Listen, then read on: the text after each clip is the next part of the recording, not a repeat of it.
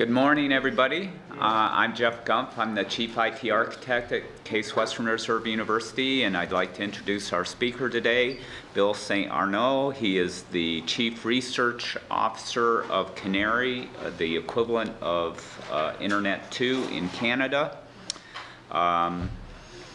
Bill has been involved in IT and in networking for a long time, and he's currently involved in the coordination and implementation of Canada's next generation optical internet initiative. And he is he has a widely read blog about green IT, green broadband, and green IT infrastructure. Bill? Thanks, Jeff. Well, thanks, everybody. This talk here is about one I've given several times, a few little updates, and it's just the crisis we're facing in terms of climate change over the next decade or so. Obama's new science team is made up of some very serious thinkers on this topic, particularly John Holdren, who says the term climate change or global warming is incorrect. What he says we should be calling this is global climatic disruption. And he has a wonderful video on YouTube, which I really encourage you to take a look at, or to have your friends or colleagues. It really describes in about 5 minutes the seriousness of this challenge and the devastating consequences that we're likely to face if we don't quickly adjust our lifestyles to reduce CO2 emissions. Also, Stephen Chu is the new head of the Department of Energy, of course. He has written a couple of papers, and one's like Wake Up America. A lot of people are simply not aware of the severity of the problem. We're in for some real serious consequences at major tipping points. In fact, the United States Geological Survey, and last week, Obama spoke at the National Academies of Science, and the researchers are now talking about tipping points. And there's 10 major climatic tipping points that are likely to happen within the next decade, which will really change the climate, change the agriculture, everything here in North America, most likely being a major drought in the southwest, but the ice melting in the Arctic, the WAIS ice shelf, the Western Arctic ice shelf, the Greenland ice shelf, the Great Conveyor currents in the Atlantic and so forth are all going to be likely to be affected. And we are going to see some real big temperature changes here in North America in particular. A more recent study from MIT just came out, looked at all the International Panel climate change models, which you've probably seen out there. These are the different models and the confidence intervals done by various research groups out there. So when you hear from the reports that the current predicted average increase in temperature is going to be 2.1 degrees, that's the median of a confidence interval that's shown in this gray bar. That was came out from the IPCC, of course, about 3 or 4 years ago, but all the data since then is that we are warming much faster than any of the models predicted.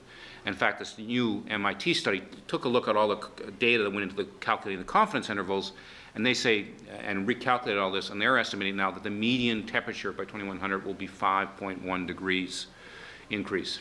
To put that in context, the last ice age, the world's average temperature was 6 degrees colder than it is now. And Cleveland and most of Canada was under 2 or 3 miles of ice. And in 80 or 90 years, we're going to go about the same temperature degrees in the opposite direction. So if we're under 2 or 3 miles of ice with 6 degrees colder, imagine what's going to happen if we're going to be 5 to 6 degrees warmer in 80 years. We will be in a desert here. So people are simply not aware of the dire consequences we're facing if we don't do something very drastically and very quickly to reduce CO2.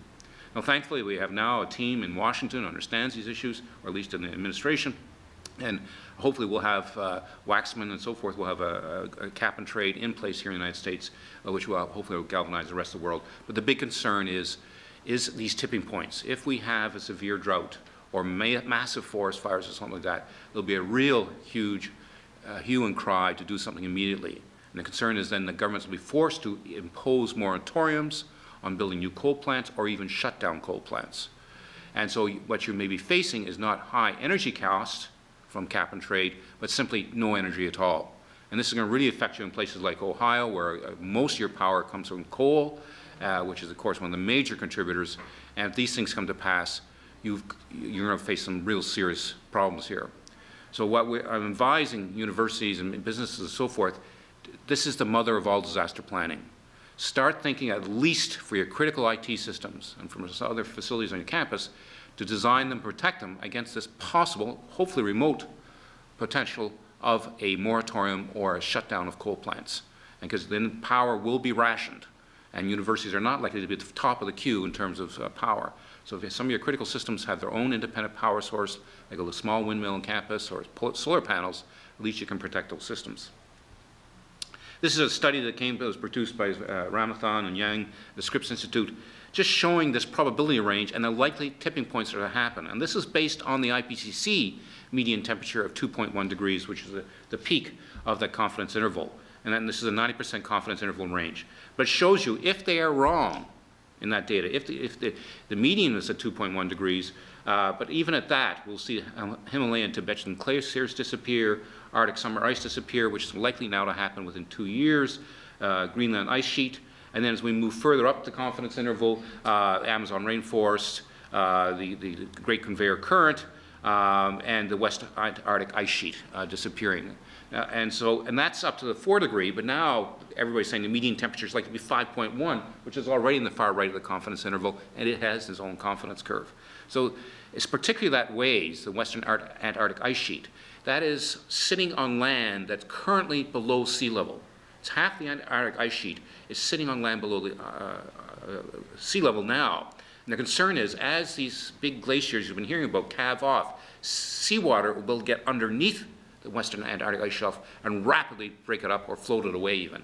And so the probability then of a major increase of sea levels of up to 30 meters is a really high probability now. So as I begin to understand these mechanisms that are happening out there. So our challenge is that right now in North America, we're a little bit even worse in Canada, believe it or not, even with our hydropower, is that our average CO2 production per year, emissions per year, is 26 tons per person. If we want to slow down, not even stop or reverse CO2 warming, we just want to try to slow it down so we can spread out these temperature implications over a long time period, we have to reduce our amount of CO2 to 2 tons per person in 40 years from now, and 1 ton per person by 2100. Again, this was based on the original IPCC data, and now the scientists say, actually, we have to get down to 1 ton by 2050. Now, you can imagine that's going to affect everything, our transportation, the way we live, the way we work, and so forth, if we have any hope of achieving these goals. It's a major challenge. It's going to affect the way we do research. It's going to affect our life on universities. And so, but there is some good news, but we think ICT can really play an important role in helping us to meet these goals. But first, we have to clean up our own act as well. We who use ICT in our daily lives for education, research, or networking and so forth, we also are contributing to this global warming. A recent report came out last year called An Inefficient Truth, a takeoff on Al Gore's Inconvenient Truth, pointed out that ICT in total produces about 2 to 3% of the world's global emissions. Now obviously that's not directly, that's the same, greater than the aviation industry. And so we're not spewing it out through the back end of our fans, it's through all electricity consumed to power our computers or servers or networks and so forth. And if that power comes from coal, that's where the contributions are coming from. ICT now consumes about 8 to 9% of electricity in the US and most OECD countries, and is rapidly growing because of the demand for ICT and so forth. In fact, the future internet, just the routers alone, now forget about the networks and computers, is estimated to consume 5% of all electricity. And if that's produced by coal, that's going to be huge CO2 production. That's an unsustainable path. We cannot allow that to happen. In fact, one study from Japan says ICT will be 20% of global emissions if we continue on this path. And the biggest culprits, excuse me, are universities, particularly research-intensive universities like Case Western. I was at an EDUCAUSE meeting. We did a back-of-the-envelope calculation. We figured that universities produce between 5 to 10% of all CO2 emissions in the United States. A typical research university, for example, University of Indiana, produces 500,000 tons of CO2 per year, of which 300,000 tons just comes from data center and computing facilities alone on the campus. Now, we hope that cap and trade will be passed by Congress this year, and this will really wake up your eyes of your president. Most people ignore the ICT people on their campus, don't know who they are, and there's those geeks in the corners looking after the network. When they come to realize with cap and trade that the price of power will triple on a campus like Case Western, and the biggest culprit is ICT, heads are going to roll, and you better have some solutions. So it's a major problem. All these great things we're doing with supporting education and so forth, and all these collaborative technologies, we've got to do them in a way that does not impact the environment. Here's from a typical smaller university in Canada. In Canada, some of our governments now are mandating the universities be carbon neutral by next year. So they're doing what are called baseline emissions measurements. This is a very intensive task to find out who's the biggest contributors, the culprits in terms of CO2, and what they'll have to do to be carbon neutral. And if the universities are not carbon neutral by March next year, they have to pay into a fund. So research dollars will immediately go back out into this fund, which will go to build windmills and so forth. So this is a university of maybe 20,000 students. Most of this electricity in BC is hydro-based, so they don't have the problem with electricity as you do here at Case Western. But even then, they have to reduce this. The upper line shows where the projected growth curve is, and they have to follow the red line to meet these targets by government. Also, in governments in the UK and Europe now are also basing funding to universities, both for research and operation, is on their CO2 footprint. And I know a number of state governments are looking at this in the US, the NSF is looking at this, and so you better be prepared for this. Your funding is going to be very much based on your carbon footprint. Who is the biggest culprit on this campus? Well, it happens to be the research-intensive buildings. The ones with all the computers in particular, but also the ones with the fume hoods, are the two biggest sources of the CO2 emissions. Your teaching building is not so bad, your gym course is not so bad as well. It's the research-intensive facilities that are really the major culprits, and we have to find solutions to how to address that without, hopefully, reducing or impacting on the quality of the research. So that's the bad news. The good news is we believe that ICT and the internet is critical to reducing CO2. There was an excellent report that came out again last year called Smart 2020. And they believe that using internet and ICT, we can reduce our carbon footprint by as much as 20%. And this is equivalent to all the combined emissions of both the United States and China. So if we can be smart, as our previous speaker talked about, our smart buildings, smart transportation, and ways we carry out our research, particularly with computing and networking, we can have a very positive impact and perhaps really be the most important tool at our university or in society at large for reducing CO2. We do not have any other known technology, even carbon sequestration, will not equal the impact that networks and ICT can have, possibly, in reducing CO2. So these collaborative technologies, yes, they consume power, produce CO2, but they also maybe can be used as a very powerful tool in the opposite direction to help people reduce travel and transportation and so forth. This is from the ICT report showing the various sectors where the contributions can be made, and key sectors include transportation, buildings, industrial processes, and so forth. And so, as I mentioned, no other sector, no other technology has this enabling effect as a potential of ICT for reducing CO2 carbon footprint. Why is this important? In the business world now, we're seeing RFPs from customers and from governments to include what's called shadow carbon cost accounting. So, for example, the UK government, now some state governments here, are demanding vendors to provide the carbon costs of their solution.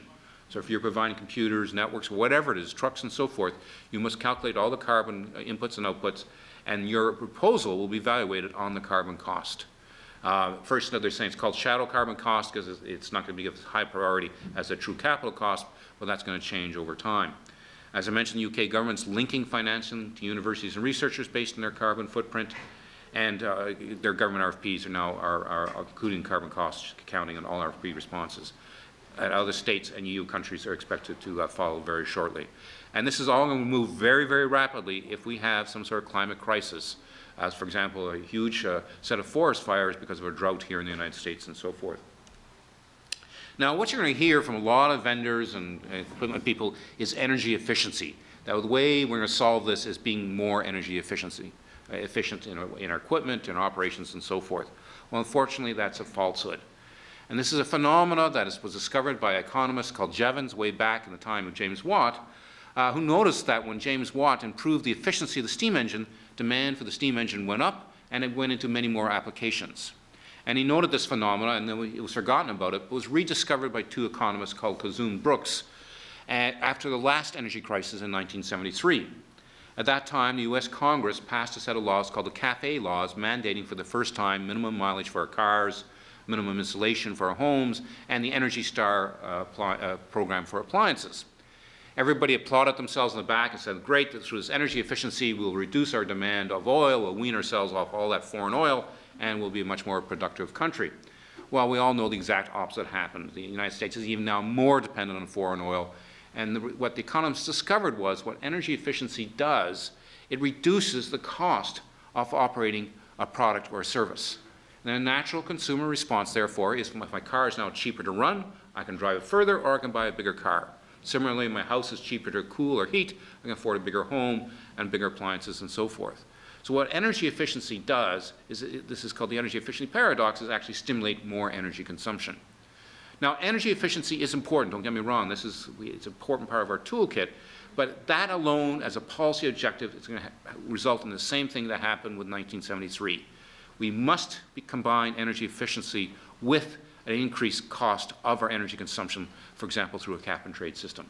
But right now, there's too much focus on energy efficiency, particularly in the IT world from vendors, and what people are already discovering, we're already seeing the same phenomena. There's many studies in this area, and in fact, it's actually increasing the demand for these IT products because it's reducing the cost of operating them.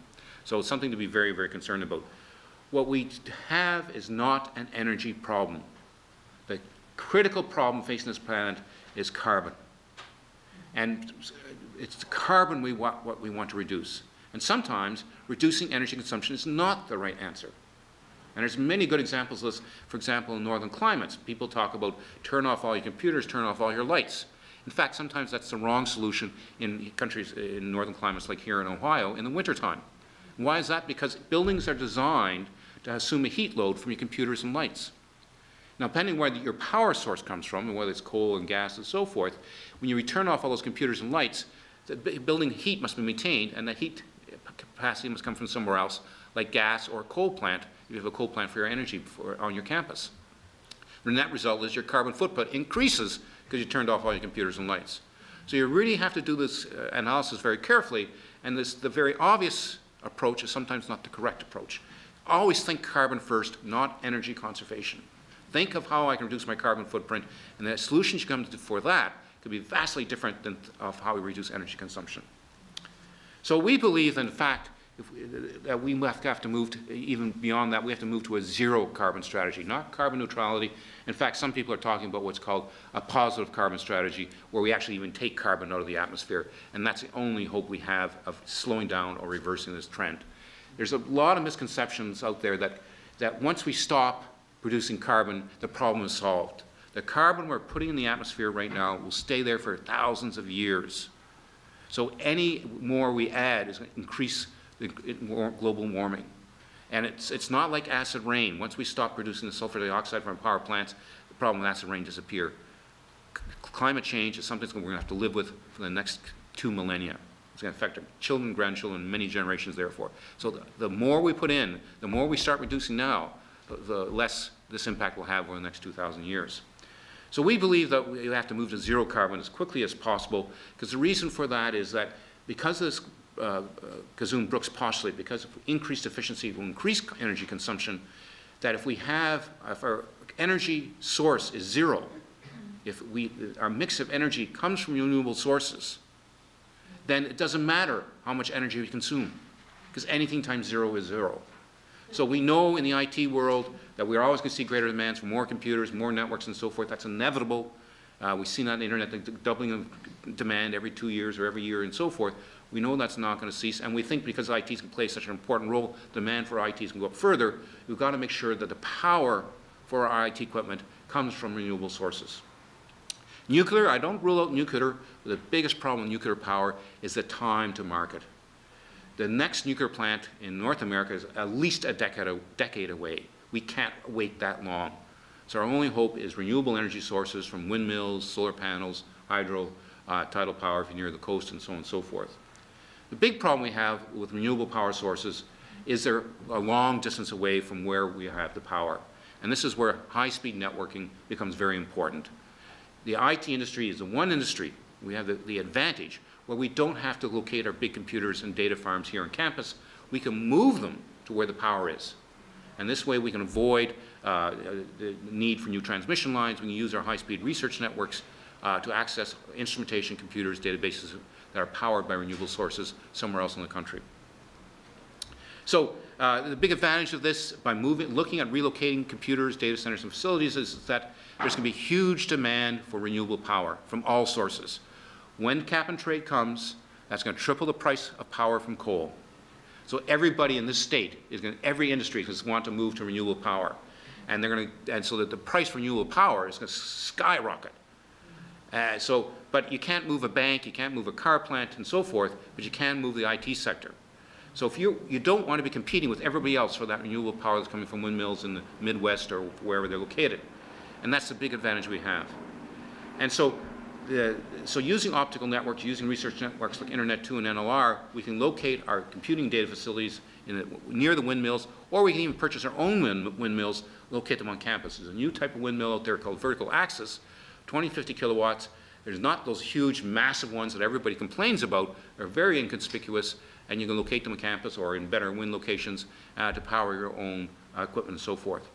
We believe it's very important that you get off the electrical grid, particularly for your critical IT infrastructure. Because this huge demand for renewable power, everybody's going to be on the grid, and those prices are going to skyrocket.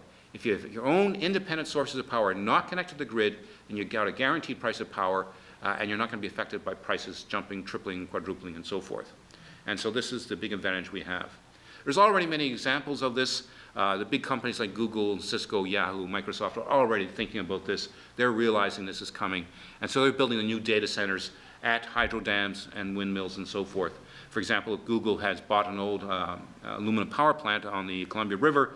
They have their own hydroelectric dam for this big facility. And this is they see as a competitive advantage. Now, with their own power source, their cost of power is known and constant for the next 20 years. And while the competitors start paying for cap and trade power and so forth, this is going to have a huge competitive advantage for them. There's many other companies building on the Columbia River and other locations as well. There's thousands, even here in Ohio in the south, but throughout the Northeast, there's thousands of abandoned dams that were built in the 20s and 30s during our initial electrification. These sites are ideal for small data centers, and with now what are called new run-on-the-river turbines. The dam is there, all the infrastructure is gone, but you can buy these run-the-river turbines for 20 kilowatts, even up to a megawatt. They don't disrupt fish, they don't disrupt the aquatic life, and they're ideal for small data centers. And so if you're smart, I don't know if Case Western's a land-grant university or whatever, but you want to get a hold of one of these old dams or in parks or whatever and get the rights to them, and all you need is an optical network. You don't need electrical transmission line to relocate your data center to these facilities. But other approaches are to build windmills on campus. There's companies now, Reed Hunt, former chairman of the FCC, is the head of one of these companies, who are building windmills for customers, businesses and data centers in the UK, Europe, and now starting here in the United States. They're actually negotiating in Australia right now at no cost to the customer.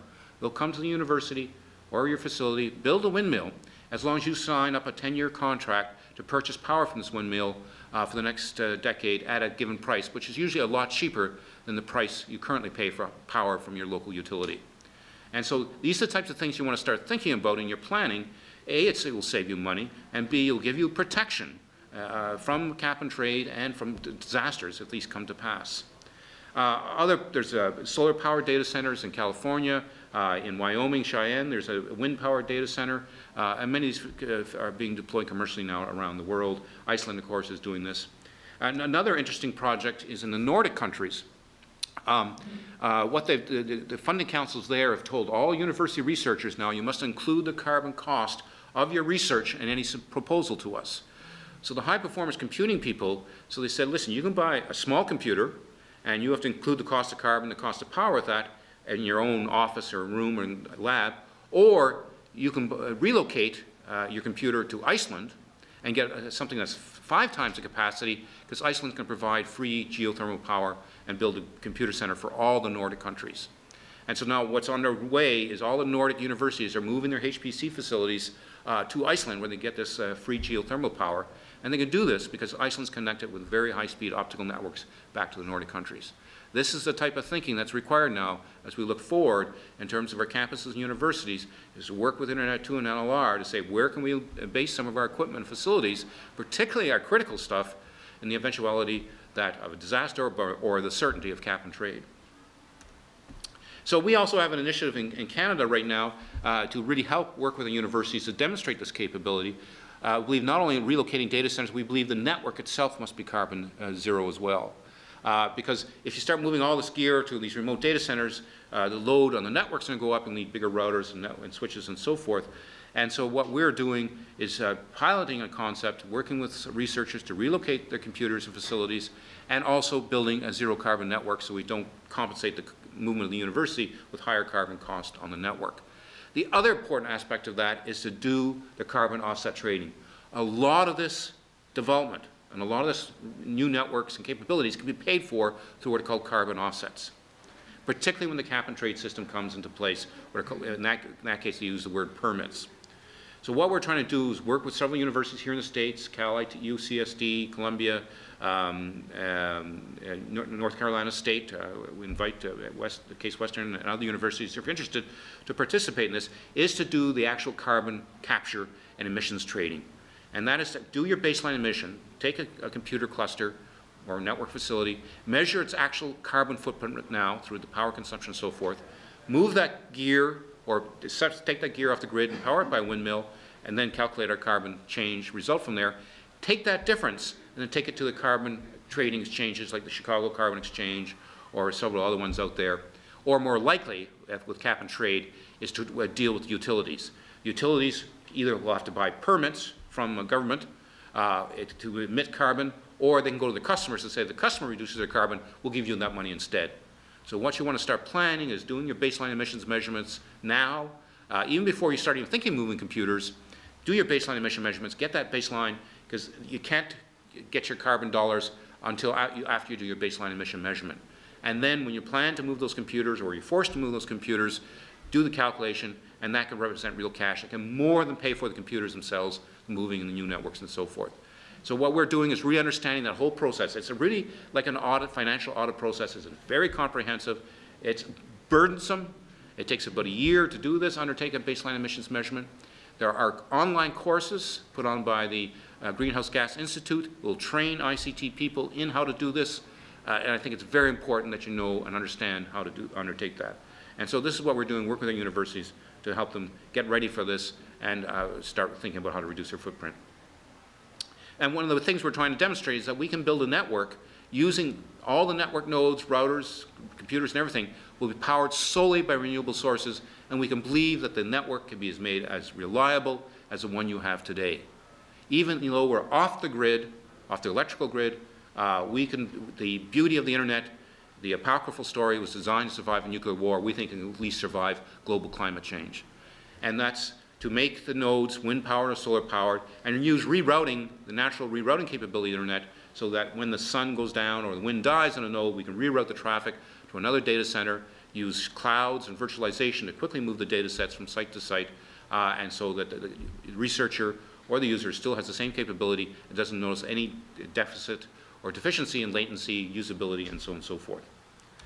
And as I mentioned before, there's these new set of windmills called vertical axis turbines, which you can place in your campus. The lower picture there shows one of these. It's a 50 kilowatt unit on a building at a CEGEP, which is sort of a community college in Quebec.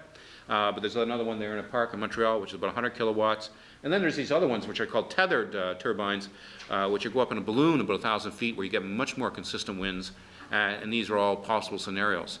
So you don't need those big, massive megawatt turbines that the utilities are building, which everybody objects to. You can build these smaller ones on your campus or in locations where you may have good wind conditions, and these can you use to power your critical infrastructure locally, or your router nodes and so on and so forth. They're very expensive now. The price of turbines is coming down to about $1,500 per kilowatt. That's a one-time capital cost all in, or you can deal with an ESCO and have them build it for you, and you then sign up for a long-term contract. And so when you look at the amortized cost, that's very, very cheap for your cost of power. And what you then you need is to architect your network so that this is where ICT becomes very critical, to sustain, do things, move things around if the wind dies or the sun sets and so forth. You don't want to be using diesel backup, and you don't want to be using batteries. The carbon footprint of both those are terrible, the worse than actually being connected to the electrical grid. So that's what we want to try to avoid as much as possible. Now that's what universities can do, but I think universities can also play a very important leadership role in helping governments and society address this major challenge facing the planet. As you know, governments and politicians are wrestling with the issues of how we're going to price out carbon, how we're going to tackle this. One thing is carbon taxes. Economists say that's the best and most neutral way of doing this, but it's almost a politically impossible thing to sell, particularly in this current financial crisis. And so it's unlikely to go forward. Jim Hansen, of course, the famous scientist in NASA, said this is the only thing that will work. You know, I tend to agree with him, but I just can't see how we're going to sell it. So the other one is cap and trade. And cap and trade really is our carbon tax. It's a hidden tax. And it's going to be on your electrical consumption, basically. But the other thing is, I want to point out to you that under the new EPA regulations here in the United States, as you know, carbon has been designated as a pollutant. It's going through a 60-day review. Now, when that happens, all institutions that have a carbon footprint over 25,000 tons will have to register with the EPA. That includes just about every university. And that means you'll be directly regulated under cap and trade. You will be forced to reduce your CO2 under cap and trade universities, particularly in the Midwest, which are so dependent upon coal. So this is going to be a very serious issue. So cap and trade is going to affect you, but it's useful, as it's a hidden tax. It will affect mostly the electrical supply side, and that's where governments are likely to go, as we're seeing here in the United States. Another approach is carbon neutrality imposed by law. A lot of state governments and provinces in Canada have done this. Where California is looking at this, Washington State, and several others, because it's something they can do directly. The problem with carbon tax, we don't know, it just will increase the cost of carbon, will it stop carbon production? Cap and trade, again, the same issue. Just mandating it, particularly in public sector buildings, is a very quick solution. Governments like this because it means no burdensome tax on politicians, and it's all those public sector universities, and we don't have to worry about them at all. And this will impose very severe constraints upon you. So it's not the cost of energy that's going to affect you, it's going to be a moratorium on energy that will really hurt you if you're not prepared for that. But we believe there's another approach, and that's using these collaborative technologies like you use today. That's using ICT as a reward mechanism, rather than penalizing students and the public through carbon taxes and cap and trade. We think this is all part of the toolkit. There's a third alternative, and that's to reward people with ICT products and services that are hopefully zero carbon, and provide them these services in exchange for reducing their carbon footprint. So rather than penalizing people, can we not use a variety of ICT virtual products on our networks, like virtual textbooks, movies and videos, all sorts of health services, collaborative technologies for students and faculty in exchange for them reducing their carbon footprint.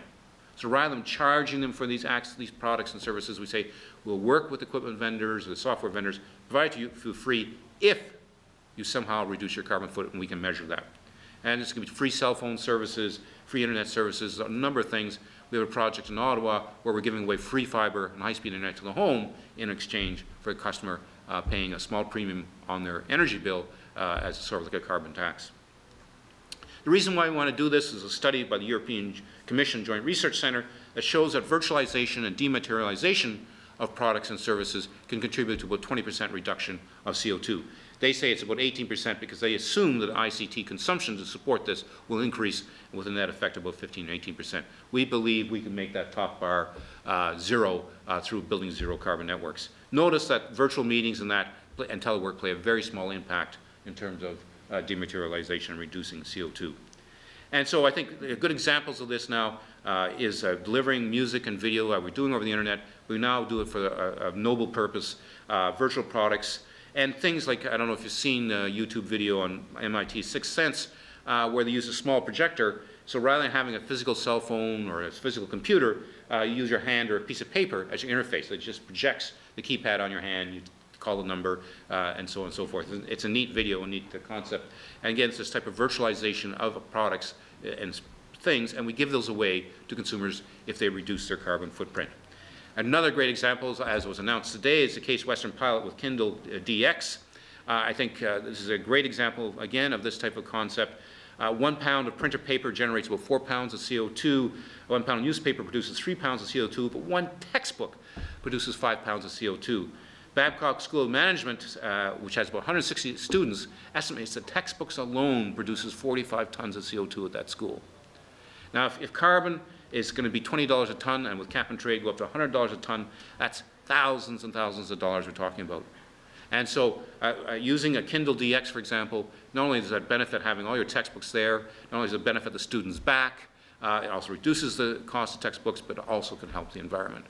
And so we are arguing that we shouldn't be selling these things to students, we should be giving them away in exchange that they reduce their carbon footprint. How we can do that is they pay extra for student parking, or they agree to take buses, or faculty, we charge them a tax on their travel. There's numerous ways we can do this. We don't have to wait for big government to impose things. We can do things here locally on a campus and really show to the world how by rewarding, providing a new environment, collaborative technologies, not only helps education, but also helps the environment. And why we want to do this is consumers control or influence 60% of emissions, 35% directly through our transportation, heating of homes, 25% indirectly through our goods and products. So if we can demonstrate this in universities, that virtualizing things and rewarding students, this is something that we can transfer into the greater society in helping address this challenge. Another good example is in the UK, in San Francisco, they're providing free Wi-Fi on buses for students. So these buses are free, so get the students out of their cars, they get on this bus, but now they got free Wi-Fi, they can do their homework or play video games, whatever they want to do. But again, it makes now using ICT, taking a bus, a more enjoyable experience rather than being stuck in traffic. A company in California, in San Francisco, is doing this for commuters going from Marion County into the city. They have a hybrid diesel bus. They're providing a little seat with a desk, Wi-Fi, femtocell service. So they got an office on the bus. They can do all the work, do all the communications on the way into the office, and again, really save an impact. And this is another great example of how we can use ICT as a reward to make life more enjoyable, more efficient, more productive by reducing carbon.